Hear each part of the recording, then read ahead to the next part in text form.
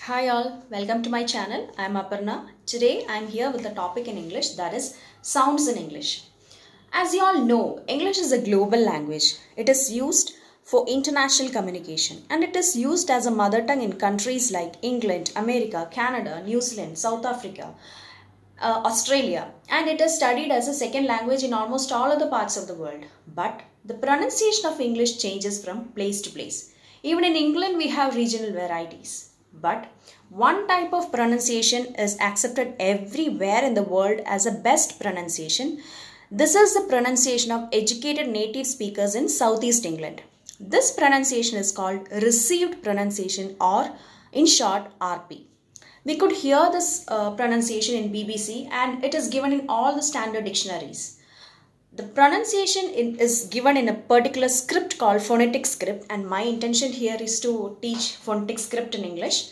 So let's continue. In English we have 26 letters, but we have 44 phonemes or sounds. Not all these 26 letters have a phoneme to match. Why?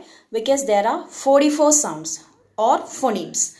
Every language has a large number of sounds forming the sound system of the language.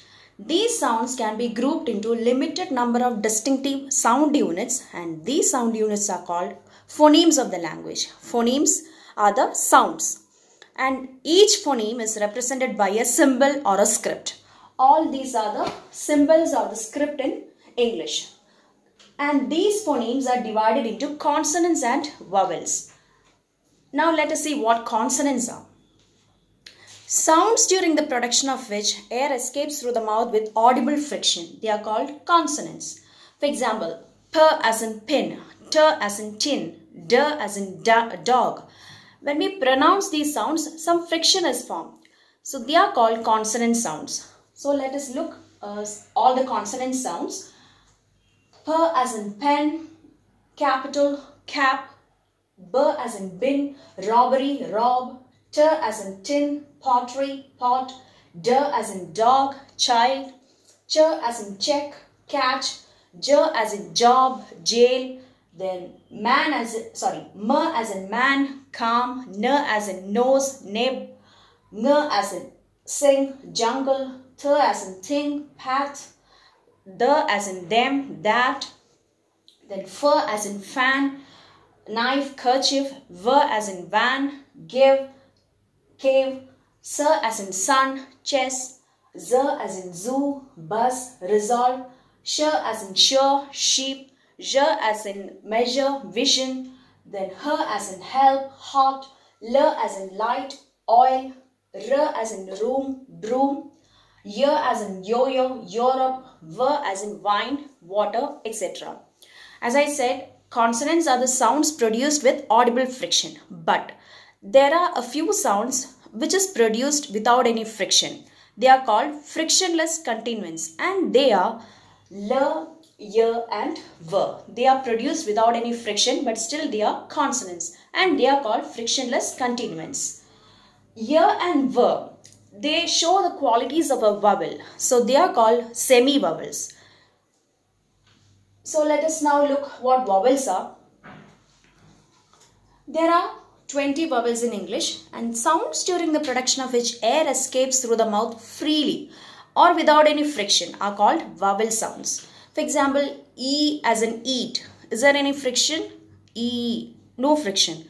P as in pin. There is a friction. So that is the difference between a consonant and a vowel sound. Air escapes freely.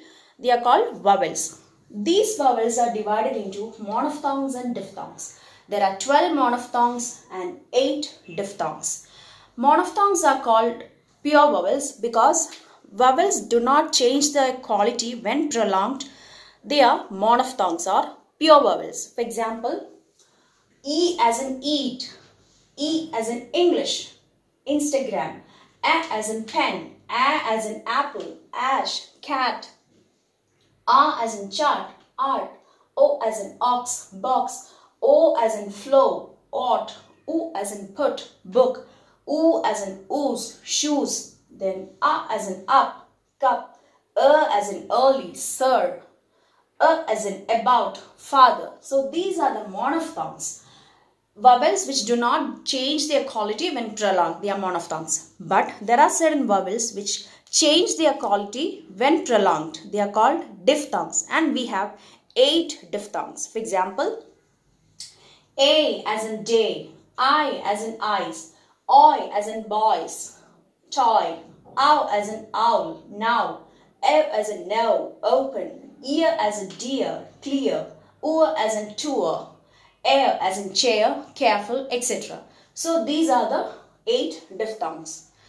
Hope you understood consonants and vowels. If you like my video, please comment below and please subscribe to my channel. Thank you for watching. Have a good day.